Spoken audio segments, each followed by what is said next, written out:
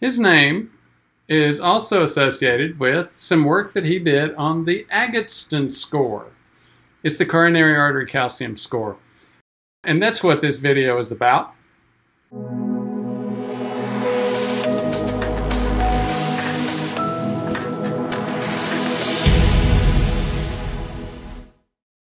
Do you remember this guy?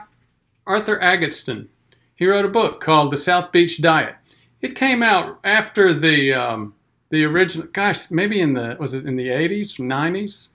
After the original focus on the Scarsdale diet. And everybody said, that's a weird diet, ketogenesis and all of that's really crazy. Again, that was a couple of decades ago.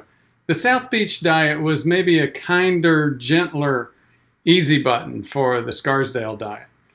Arthur Agatston is a kinder, gentler kind of preventive cardiologist in South Florida, in Miami, South Beach area. But that's not what we're talking about.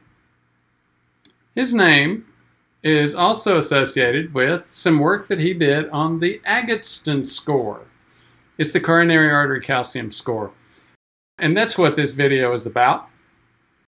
So, Agatston came up with and proposed a scoring mechanism, and it's used a lot. It's basically 5 different levels: 0, 1 to 10, 11 to 100, 100 to 400, and 400 and above.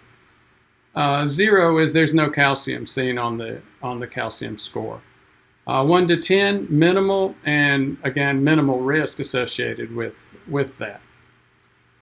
11 to 100, again, mild risk. 100 to 400, moderate risk. And 400 and above, significant risk. And yes, I've got lots of patients who have Agatston scores in the thousands. Maybe an easier way, if you don't want to remember Agatston score, and a lot of people don't, the easier way is just to look at percentile. If you're at the 50th percentile, you're at about average in terms of your risk of a heart attack and stroke by calcium measurement in your coronary arteries. Like I said, I think there's better ways of measuring this. This is clearly better than a stress test, which is the most common, the standard.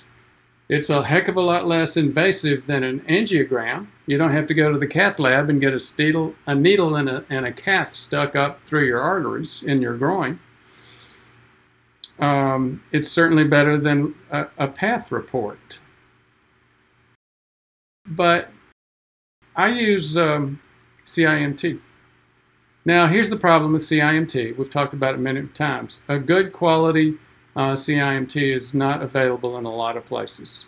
I'm able to get them, though, for my patients all across the United States. If you've made it this far, I appreciate your interest. Hey, if you're interested in a 2-day boot camp type of environment where you get your CIMT, you get all your labs, and we spend 2 days going over the whole thing, check out our event. It's November 8th and 9th at Louisville. Great place to fly into. In November at the University of Louisville.